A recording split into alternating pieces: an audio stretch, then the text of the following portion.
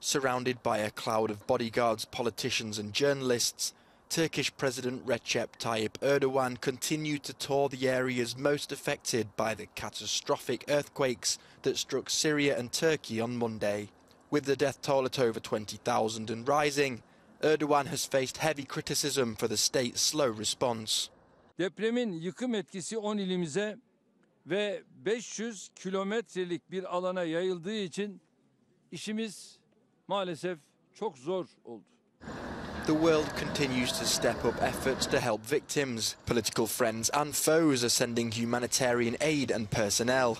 Even Ukraine has sent rescue teams despite Russian bombs continuing to fall on its territory. Protests against the international aid response in northwestern Syria after this week's devastating earthquakes. Nearly 12 years of civil war have left a legacy of destruction and fractured political control, which has slowed relief efforts. With millions of internally displaced people already living in camps, it was an area that could ill afford a disaster like this. The camps are terrible. It's rained, so there's a lot of mud. The tents are cold. If there's no good drinking water, cholera will explode almost. And on top of that, now we're having this earthquake. Political control is divided between rebels and the Syrian government. Most aid to the region comes via Turkey, but the situation is complicated by Western sanctions on Damascus, warring factions and the situation on the border. The entire area is largely reliant on one border crossing point from Turkey for UN-led assistance. That is already, or wasn't already, sufficient in order to make sure that we're able to meet the needs, the everyday needs of Syrians. But we need to make sure that Syria isn't forgotten. I think it's important to recognise that the earthquake doesn't recognise borders.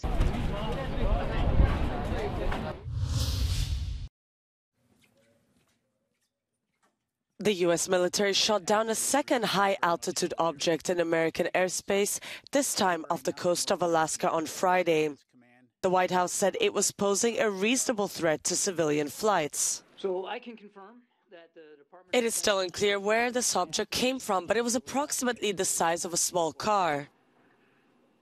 We don't understand the full purpose. We don't have any information that would confirm a stated purpose for this object. We do expect to be able to recover the debris since it fell not only within our territorial space, but on what we believe is frozen water. So a recovery effort will be made. This comes after a Chinese surveillance balloon was shot down last week, raising security concerns and a fierce political blowback against the Biden administration.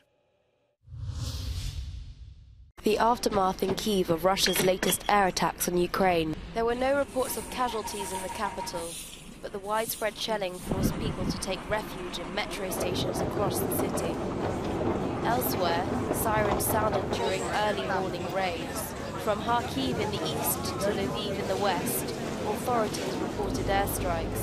Valery Zaluzhny, the commander-in-chief of the Ukrainian armed forces, tweeted about the attacks. He pointed to the fact that Russian missiles entered Ukrainian airspace at the junction of its border with Moldova and Romania. Ukrainian President Volodymyr Zelensky condemned the attacks as an affront to NATO. Кілька російських ракет пройшли повітряним простором Молдови та Румунії. Черговий доказ того, що терор не знає і ніколи не знатиме жодних меж. Черговий доказ того, що захист України – це захист всієї Європи і світу, кожної країни, яка просто хоче жити. Сьогоднішні ракети – це виклик НАТО, колективній безпеці, це терор, який можна і треба зупинити. Russian forces have intensified ground attacks on the front line in recent weeks, but this is the first major air assault for some time. Ukraine believes Russia is in the early stages of a new offensive, ahead of the first anniversary of the invasion on February 24th.